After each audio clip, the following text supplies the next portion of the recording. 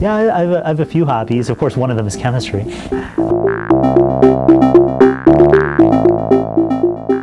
Hi, my name is Neil Garg. I'm a professor in the Department of Chemistry and Biochemistry at UCLA, and I've been here for about 8 years now. I definitely did not always know that I wanted to be a chemist. So when I was growing up, I literally just tried to get whatever jobs I could. So I sold knives for a company called Cutco, so I was basically a door-to-door knife salesman. I did the dog census for the town of East Fishkill, so we went door-to-door and asked people how many dogs they had. I got a really great job. That was at Blockbuster Video, so giving out VHS tapes. I was an undergraduate at New York University, and at that time I was pre-med and I wasn't actually too sure what I wanted to do. So over time I sort of shifted my interest and I became less interested in things like biology and I became more interested in chemistry.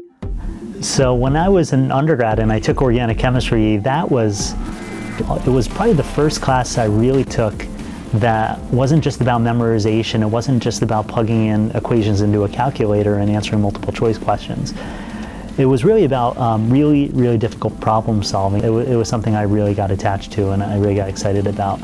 And so for that reason, I'm still really passionate about organic chemistry. I love to make sure that students realize that organic chemistry is really relevant. It's all around them.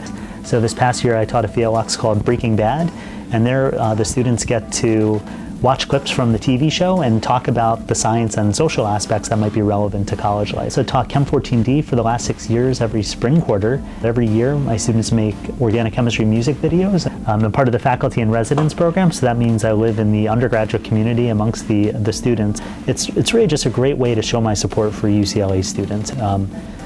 Some not just in their corner, but this is terrible. The blooper reel. It's all good.